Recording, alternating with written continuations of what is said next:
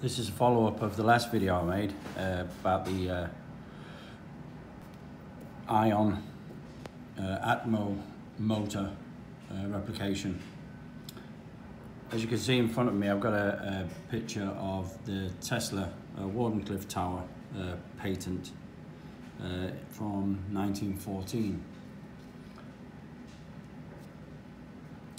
I just want to throw this out there because maybe this wasn't a transmitter at all.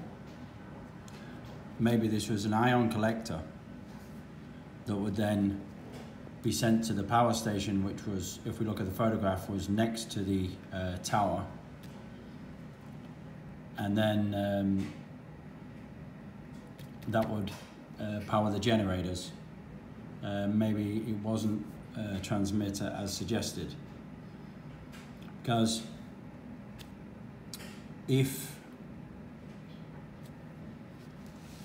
as we look at the next patent here from H. Plowson, we have ion harvester. He's using, of course, it would be a Van de Graaff generator as opposed to this, which I think is what it's used for. As you can see, you have the spark gap.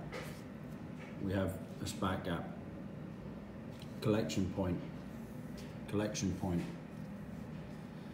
We also have L1, L2, and I think there's some connection here. Looking at these, this would be the Wardenclyffe Tower collection point.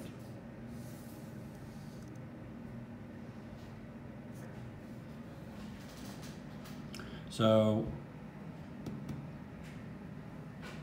the next idea will be to minimize this,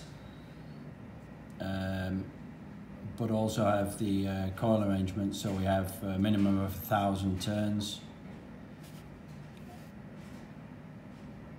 This would then give me the height of 60 meters, which should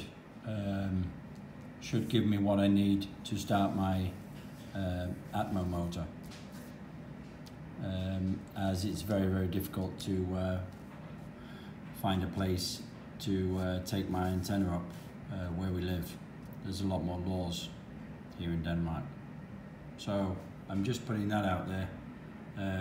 Come back with your comments if you think you don't agree, or if you agree, what could be other options. And if there is others out there that have some large Tesla towers, could you rearrange it not to pump energy into it to cause your sparks flying out the top, but maybe passively use it as a collector and then show the results, energy harvesting.